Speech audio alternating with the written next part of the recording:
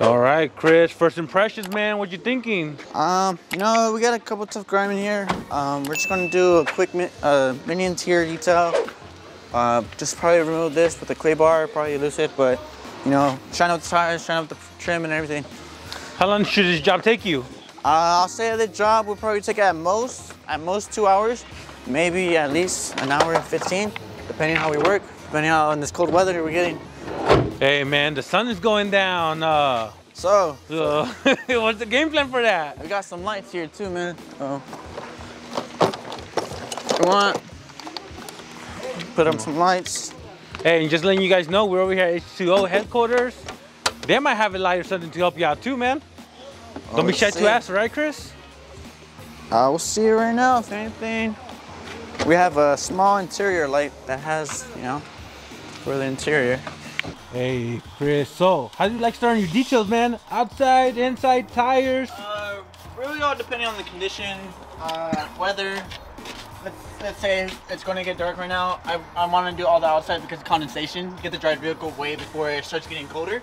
So with the weather being a factor, that's something I want to do first. Sometimes for my name's big, I'll vacuum, wipe down real quick, and exterior wash and get out. But I'll say most of the times I do it exterior first, saying because there's a lot of water being held in spots like that. Even if you blow them out, there's still going to be water.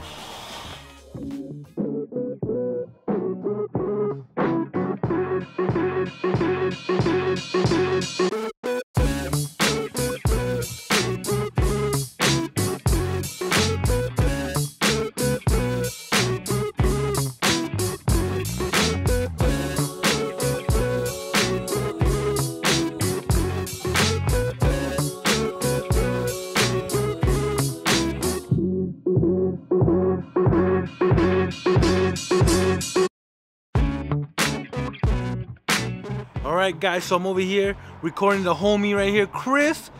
He's putting in work, but of course I couldn't have made this possible without H2O. They lent me their location, and if you don't know about H2O, they do great van setups. They've done setups for Wayne, James, Top Class Detailing, and so many more. So go show them some love on Instagram, H2O, YouTube, H2O. I'll put it in the description below. Go tell them Ray sent you. And now, let's go back to the video.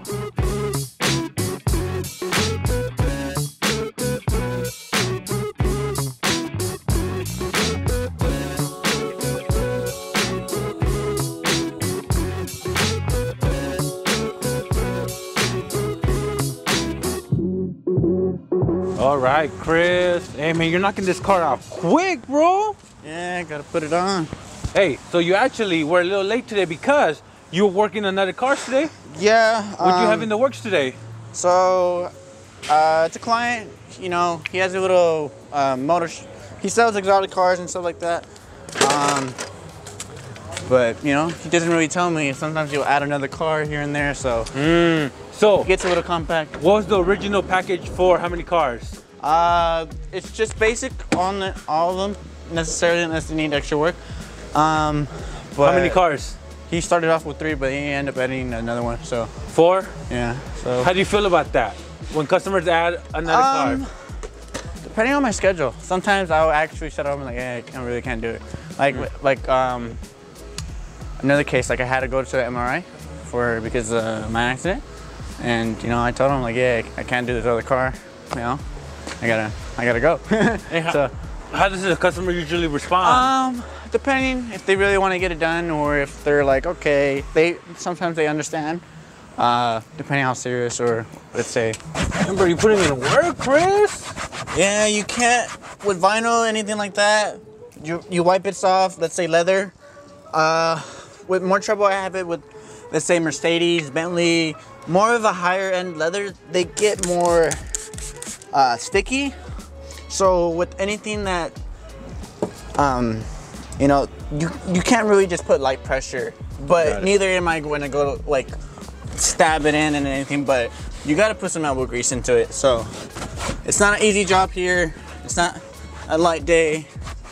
It's always a day of work, even when you're not working. Let's say you got a couple people that call you, you're still working. You gotta make a new logo, do some promotions. You're still working. You're home on your computer. You're still working. So get it done.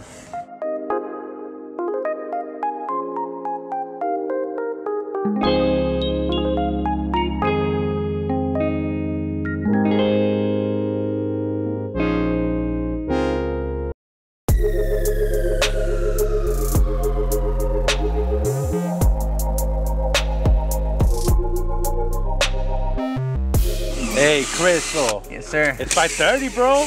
What about it? How you doing in life? What do you mean? We're still getting it done. What else you got left? Generally we're just gonna wipe up the finishing plastics. Just a light wipe down.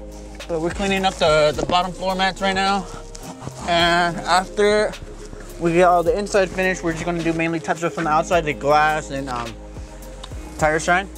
And exterior touch-ups, and then we'll be done. All right, you'll be able to do all that with this one light? Yes, sir. We can move it around. All right, Chris, I want to ask you something. Yes, sir. You're 17. Uh-huh. You've been in business for a year. A year and some change. Have you noticed customers treat you a little bit different? Because of your age? Yeah. It can, where they try to get, they think they have more leeway with me. So, you know, that's somewhere where you gotta put your foot down, and not necessarily put your foot down, but that's somewhere where you gotta sell yourself, or, you know, like, oh, I've been doing this for a while, like, I could do this very good, it could end up like this, it could be the end result, and showing that your knowledge is worth more than what you look like, or who you are, or your age in general. So, let me ask you, what's one of the common things people do? I'm assuming try to lowball you, cut your prices?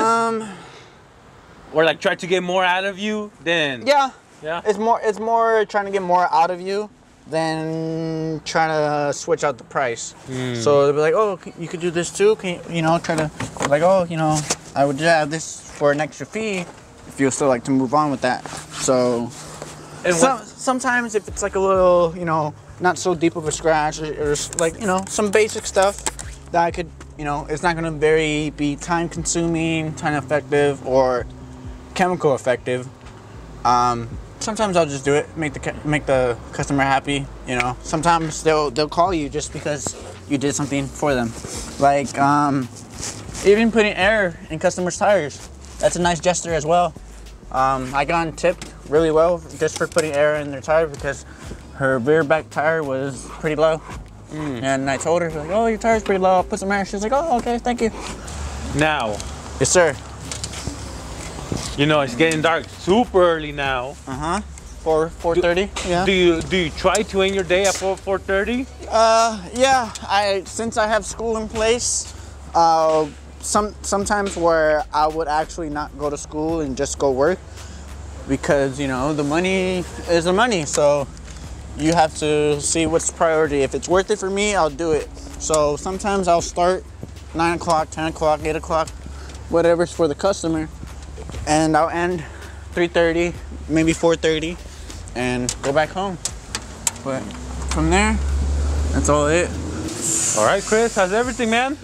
We finished on the vehicle, just packing up now. Oh, you're done? Yes, sir. Nice. How do you think it went? Went pretty good, a bit dirty. You know, probably some touches. If we have time to touch it up, we'll, you know, I'll probably add more detail, but. What are you doing? Yeah, removing the water. The reason why I do this, let's say I live all the way in Long Beach. One, it saves gas. Two, you have more control of your car.